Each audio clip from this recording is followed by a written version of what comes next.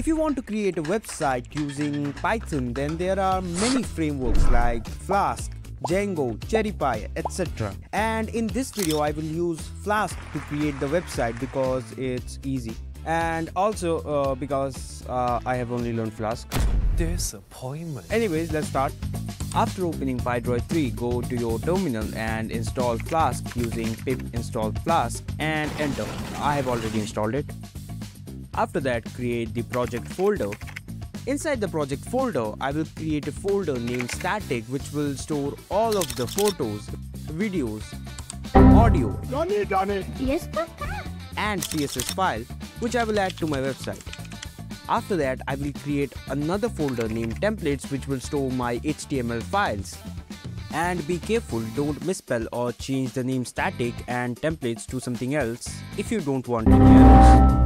After that, I will create a Python file which will act as a server. First, import Flask function from the Flask module, then render template function, which we will talk about later.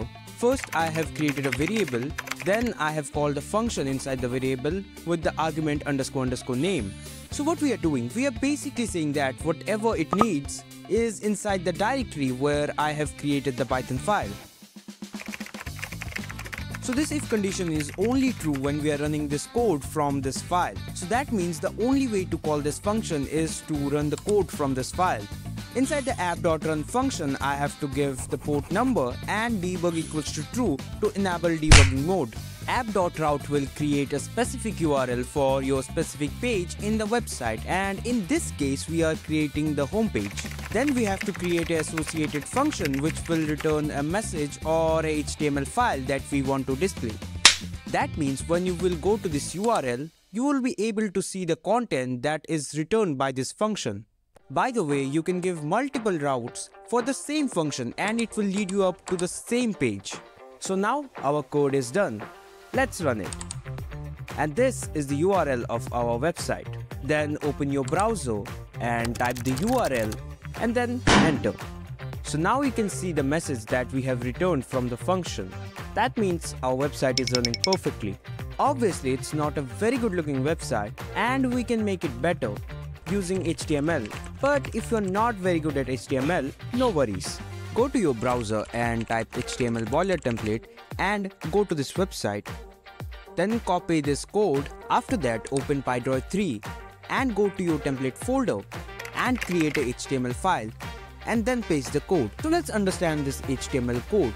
The doc type HTML tells the browser what's the version of the HTML that we are using. This HTML tag represents the root of an HTML document and it works as a container for your HTML elements. And always you should include the language attribute to declare the language of your website. Inside the head tag, it stores metadata which stores the information about the website like the description, keywords, viewport setting, etc. But what you see in a website like text, images, videos, hyperlinks, etc. is inside this body tag. And an important thing that every HTML tag has an opening and a closing tag, but also there are some exceptions. But now an important question is, how do we add photos, text, videos in our website?